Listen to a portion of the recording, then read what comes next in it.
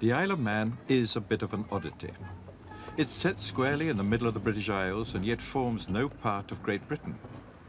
It isn't even part of the United Kingdom, and yet our monarch is also the Lord of Man.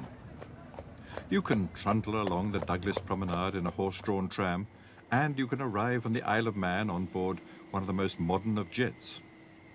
You can come there because you like its taxation system and lack of death duties, or you can come as a tourist to get rid of a little of your money. As one more oddity, it has still got steam.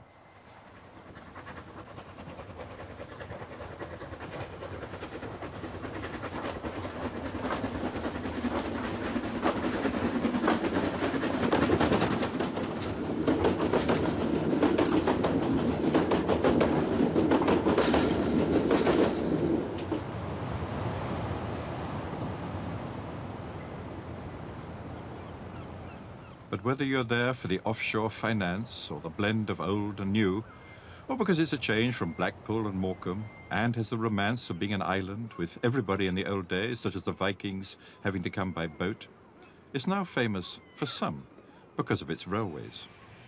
It isn't a very big island, being only some 30 miles long, but the railways have played an important part in its history and commerce, and now nostalgia and tourism. You might have thought that such an island, with its independence and unique government and craggy scenery, would have wanted nothing to do with such things as trains, but not a bit of it. The steam railways crossed the island, high ground permitting, but then vanished, first from Ramsey and then from Peel. However, there is still Douglas to Port Erin.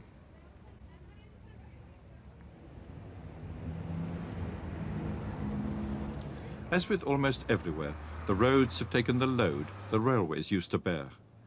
And the railway buildings might seem no more than a front, like ancient castles telling of former times, of the days of steam. But behind them, there is still steam, blowing its trumpet in a manner it alone can do.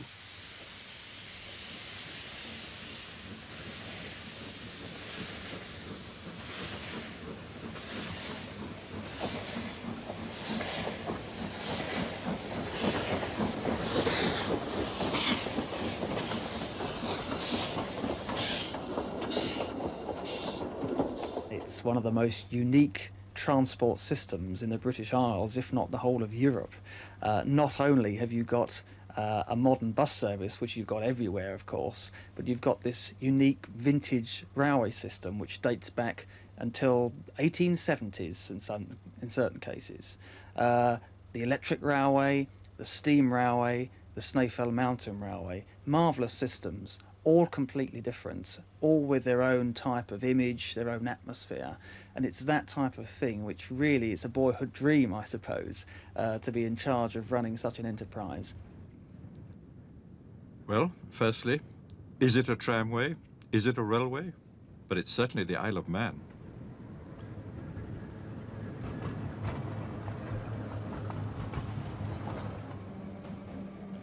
And the Isle of Man was very much ahead of the times, for the Douglas and Laxey Coast Electric Tramway started in 1893. London didn't get its first electric trams until this century, in 1901, and Birmingham 1903, or 10 years after the Manx Company had shown the way, and so excitingly.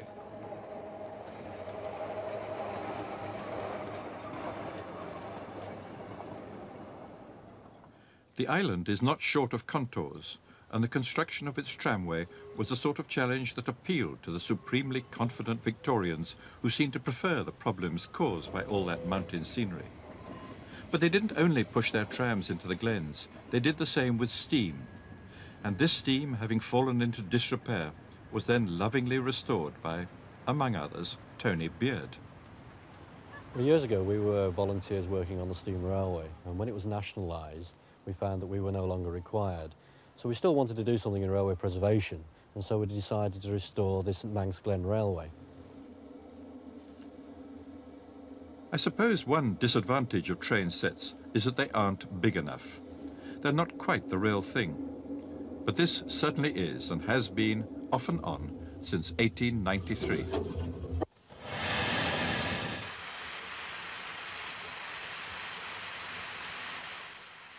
Built originally in Stafford and then restored by apprentices at Sellafield, Sealine is now 95 years old and will plainly hit a century or maybe two. They don't work her too hard, but it's usual to get her in steam on summer Sunday mornings to pull another load of tourists. And that, strangely, is what this particular railway was always designed to do. There was never any more serious business than taking a bunch of tourists along a length of line and then bringing them back again.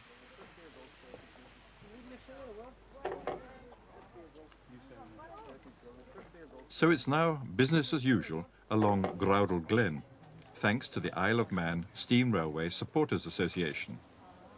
The railway was closed for World War II, closed again in 1960, and then reopened for passengers in 1985. Everyone who works here is a volunteer. Ron Cooper, ticket seller, usually works in an office. Colin Kelly, guard, works in a brewery, and the driver of the train, Kevin Lewin, is a storeman. Well, this is a marvellous example of some Victorian engineer who decided to develop a glen and build a 2-foot gauge narrow gauge railway 3/4 of a mile long to serve a zoo where there were sea lions and polar bears, hence the name of the 2 locomotives that served the line for many years. It's supposed to be a hobby, but it's nearly turning out to be a full-time job, but it's very, very enjoyable. Every minute I spend down here is totally enjoyable. I speak that for everybody who comes down. A total commitment, and it's good fun, and to see people's faces travelling on the trains and you see them enjoying themselves as a result of your efforts makes it all worthwhile. That's what I like about it.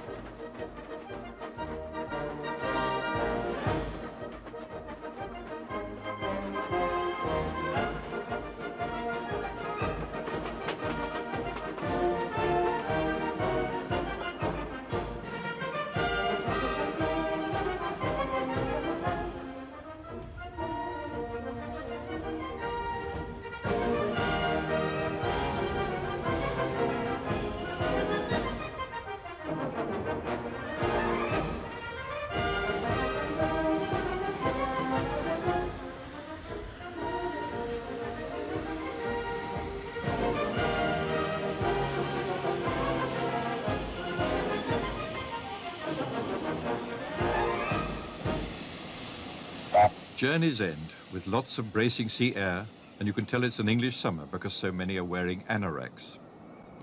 In the old days, there was more to this headland station than just a headland.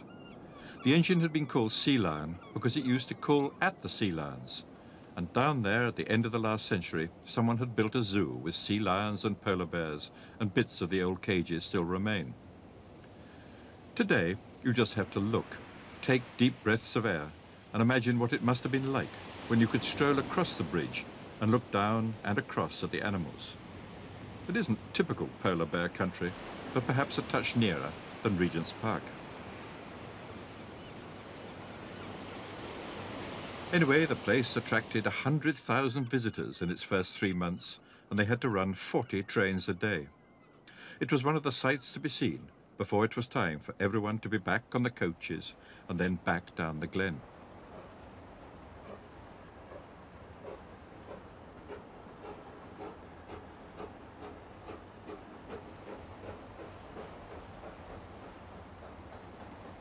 But there's still, as it were, a proper railway that's a touch more intercity than just going to a zoo. The Isle of Man railways still exist, with Douglas being the major station, and they are still in steam.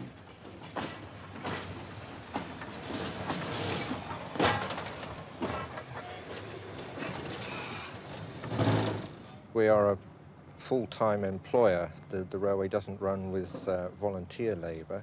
So all our staff are very flexible. The majority of them can do at least 2 jobs, and a lot of them 3 or 4 jobs. So the trains that are running now, with the drivers and firemen and guards, in the winter they are switched on to the maintenance of track and vehicles. And the full-time engineering staff also turn out in the summer to work extra duties on the traffic, and between the lot of them we keep the whole job going.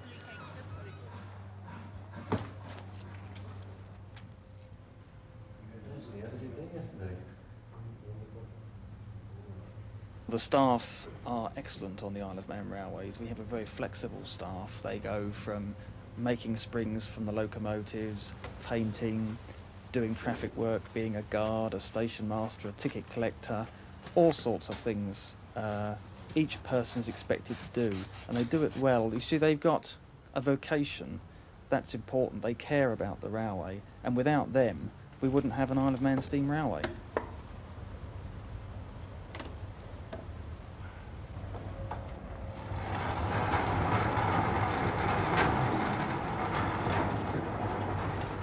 The Isle of Man Railway, built on a 3-foot gauge, started work in 1873, and the first steam engine was number 1. But number 13 is no chicken, having entered service in 1910. Not only still going strong, but, or so it would appear, shining no less brightly after the passage of almost 8 decades.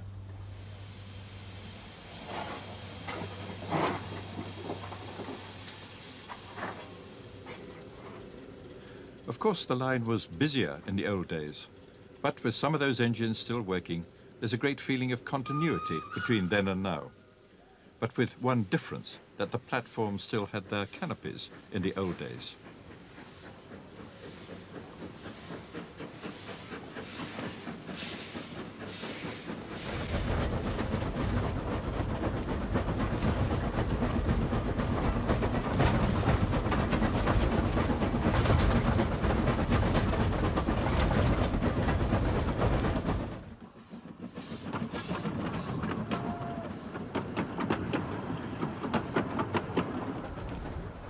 The surviving length of track runs from Douglas to Port Erin, about a dozen miles as a crow might make the journey, but nearer 20 by steam.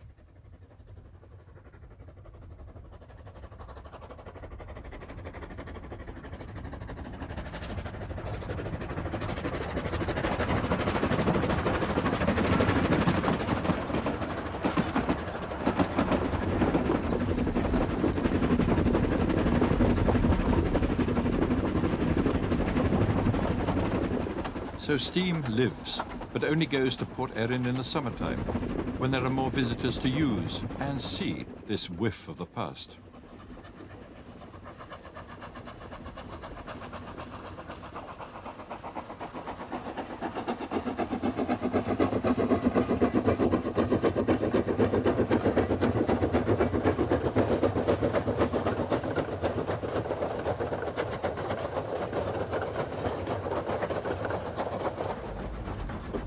Steam trains have now been running on this line for 114 years. First to Port Soderick, then Santon and Ballasalla and Castletown and Ballabeg and Colby and Port St Mary. And finally to Port Erin, which under a clear blue sky can look most magical. The connection between Port Erin and Douglas has had its hiccups, notably in the 1960s when lines were being closed with such enthusiasm. But the old signs were not taken down and are now useful all over again.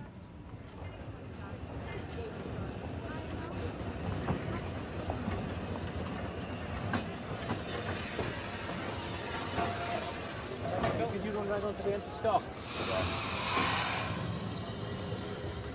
The first memory must have been looking out of the window of the Martin's Bank House where we used to live, eagerly awaiting the arrival of whatever train was on its way in, and wondering whether it was my father or grandfather who'd be driving. Mike Buttle's father on the left and grandfather Buttle on the right. In fact, the grandfather retired 3 times and was called back twice because they couldn't replace him. But it was Mike's father, mainly, who gave him a love of steam and who helped to make this a 4th-generation railway family, one just as long-lasting as the trains they served. The smell of the railway was with us over in Bank House all of the time. With living more or less on top of the railway, we used to get the smell of the steam drifting into the house, and there was always the smell of my father's overalls lying around the place. The station building itself is undoubtedly the most beautiful building in Port Erin. It's red brick construction. It was built by a local firm of builders in the early years of the century. It's all done on a theme. The decoration over the station windows and doors is also in the barge boards on the top of the roof. There's this carved arch that's reflected throughout the whole building. I think only a true fanatic would say that Port Erin's railway station is the most beautiful building in town. But you need that kind of enthusiasm if the virtues of the past are not to be swept aside in pursuit of modernity. Inside in the booking office, what we're trying to do is recreate the sort of feel of the place as it must have looked between 1910 and, say, 1920. You can see we've got a lot of the original posters we've rescued from various stations along the line. And that means everything is a touch old-fashioned, like the tickets and politeness. No, these are return tickets. Oh, fine. Thank you. To Douglas. Right.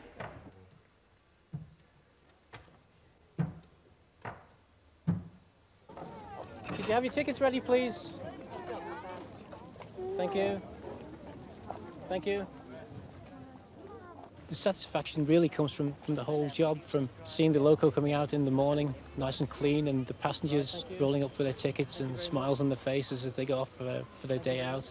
Then seeing another train full of people coming back in. It's having to deal with the people, having to deal with the crews, and any problems that may come up during the day. It is a very satisfying experience, and it's one that I take a great amount of pride in. Thank you. Okay, thank you. All the little engines have their own little personalities, and I look forward to seeing them coming in, and the different makeups of the trains, the rolling stock, whatever order it's in that particular day. There's always something interesting to find going on. A commuter in, for example, southern England might wonder if this is modern times at all and when he last had a door opened for him.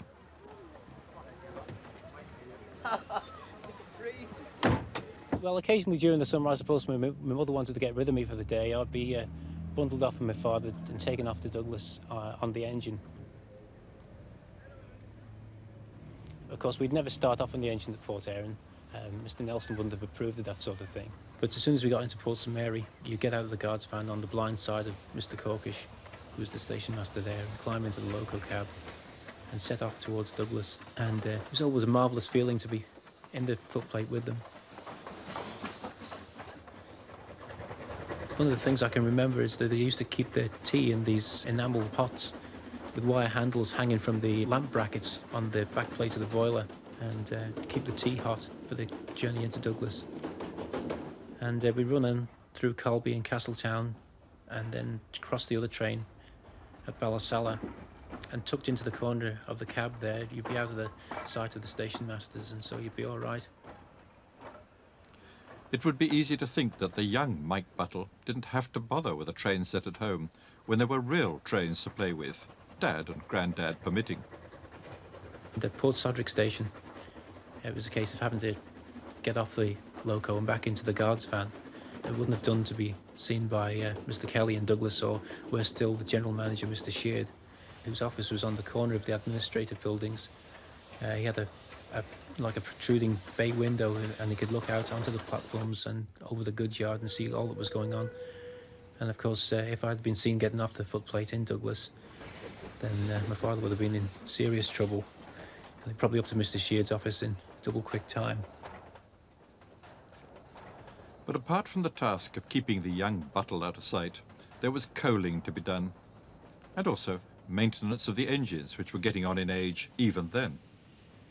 On the approach to Douglas station, there used to be a big double gantry signal on the side of the workshops. That's no longer there.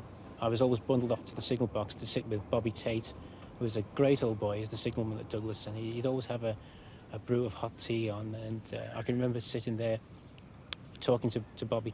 You'd always get a cup of tea in one of these old enamel mugs. It was steaming hot, so hot you could hardly hold it. And he'd sit and talk about the other two great loves of his life. He used to breed budgies and make model boats, and spent quite a few happy occasions up with good old Bobby. But budgies and model boats permitting, there was always lots to do at Douglas, as it was a busy railhead before the closures came. Both Peel and Ramsey were then connected. Trains heading out from Douglas towards Peel and Ramsey would always be double-headed.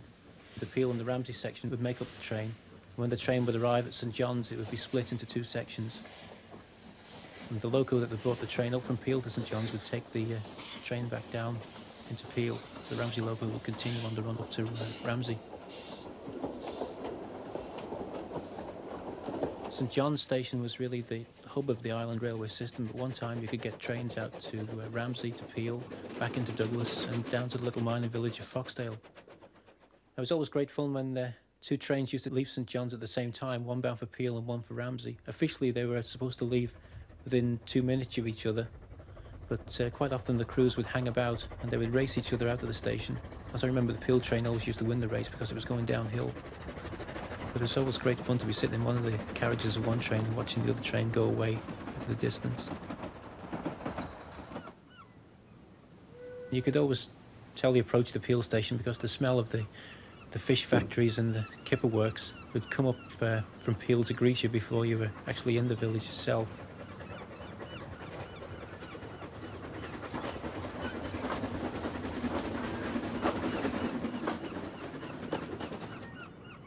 Peel station was situated right on the harbour, a really picturesque setting on a sunny day.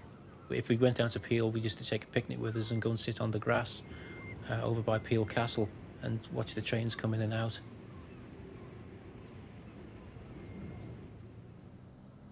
It was a sad day when the Peel service finished in 1968.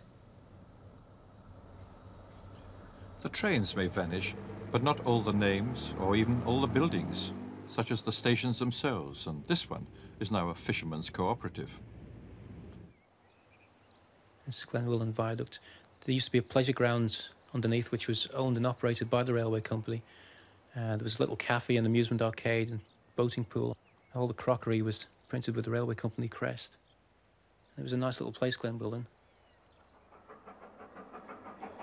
It's nice to remember the old days and what a viaduct used to look like, but keeping an aged railway going with aging locomotives and aging rolling stock is a major problem for, among others, Traffic Superintendent Graham Warhurst.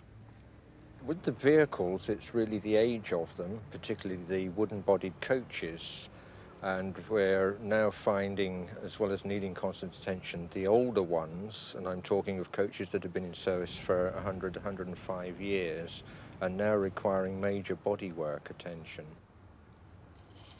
Yes, major bodywork attention, and a considerable task for craftsman David Maddox. Well, you get a wreck like this comes in, when it goes out, it's as good as new. That's the satisfaction. Well, this coach here was being used the past about 10 years anyway down the sea terminal. It's a tourist information centre and leaflets selling tickets for the railways. It's in a bad state, but about 6 months' time it'll be running again, and it's going to be around probably longer than I will.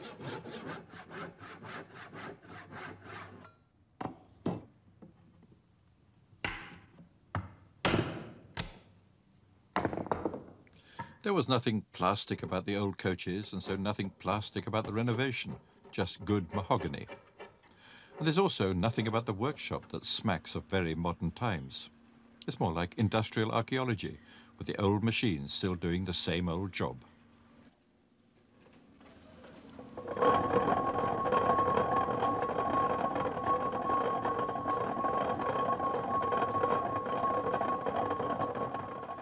What was good enough for the Industrial Revolution still keeps the wheels turning for the Isle of Man Railways and provides the power for Colin Goldsmith to do his new job. He used to be an electrician. I've had to learn a completely new trade, really, and I've enjoyed a great deal of satisfaction from that, and knowing that I've been able to do that. Having, should we say, learned to do a reasonable amount of boiler making, should we say, in respect of fitting in tubes, things like that.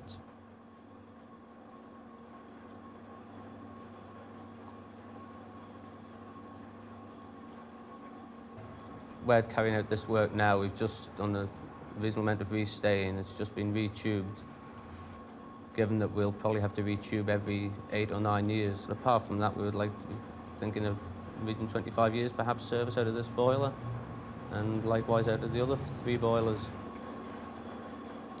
Well, you might expect boilers to need retubing, but what about springs breaking? They've still got to be put right, and you can't buy them off the shelf any more than you can buy the engines. So, self-sufficiency is the keynote.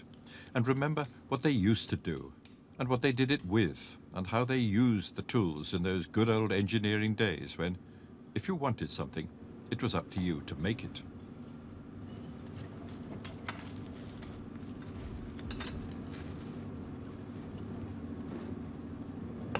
Mainly, it's a job where there aren't any hard and fast rules. You've got to make a lot of your rules up as you go along.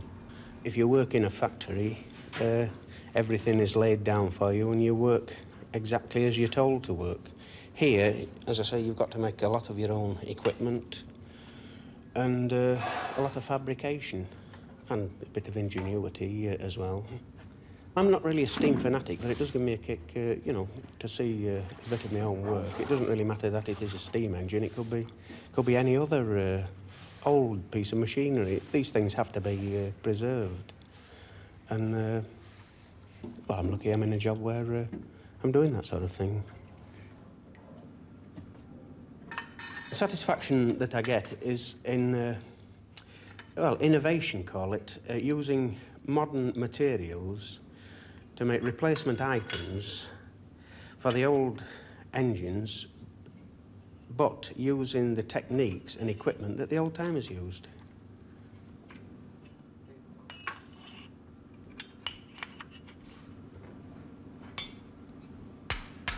Brown Crossfield Blacksmith, new springs for old, and the satisfaction of a good job well done.